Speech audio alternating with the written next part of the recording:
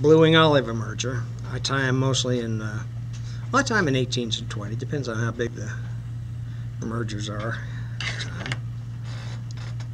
And it's nothing more than a little bit of CDC and thread dubbing. Okay. Now, you could use a number of things for the tailing. Since I have the feathers out, I just take some CDC and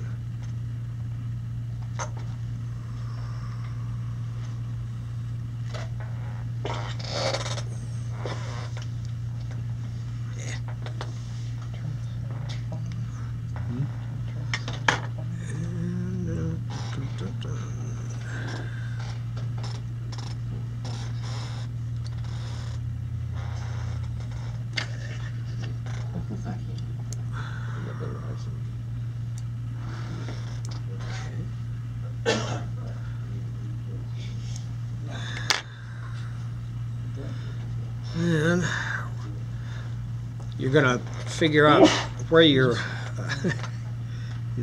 where you're going to tie the CDC to pull over, and you're going to tie a body, dub a body up to that point, a nice tapered body.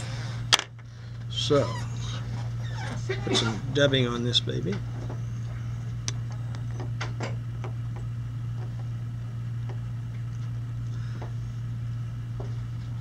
Would be easy if they had blue wing olives this big, wouldn't it?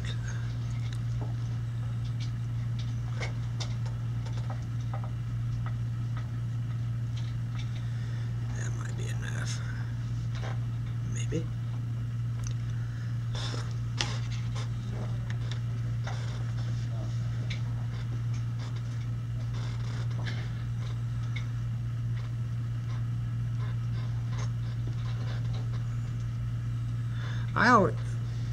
A lot of commercial flies you buy and see, they just have kind of flat, straight bodies, and while it may or may not make a difference, I like to tie in a nice taper on all of them.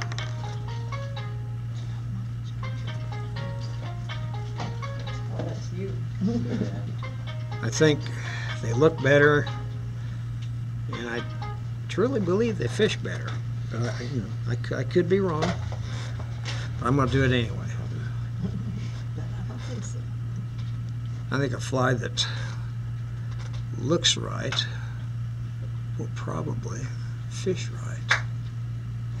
Now, we're going to take, in this case with a big fly, we're going to carefully pair up two CDC feathers with the curve going the same way.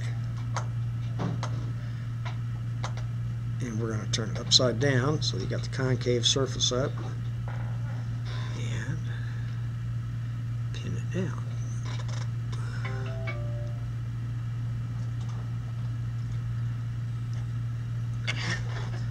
And cut this off.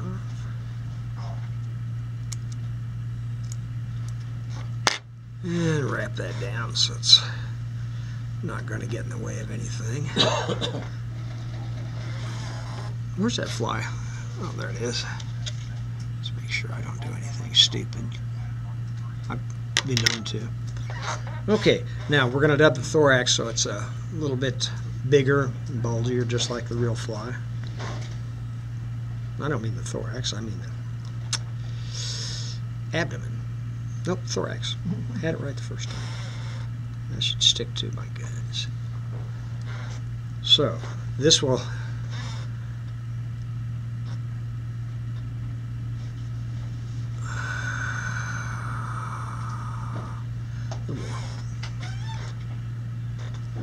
go back home, I won't know how to tie a regular size one.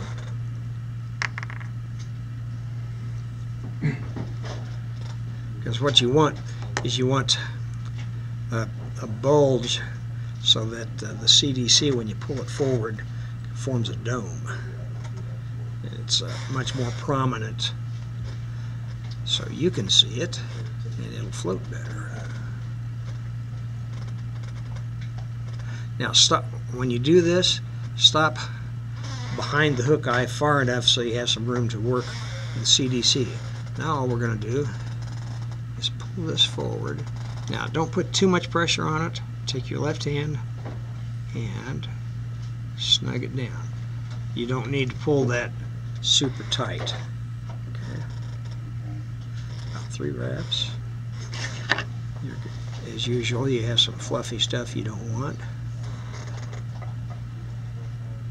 And then pull up, snip it close, and tie down.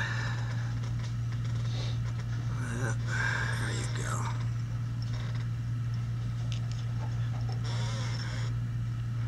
And this is like any other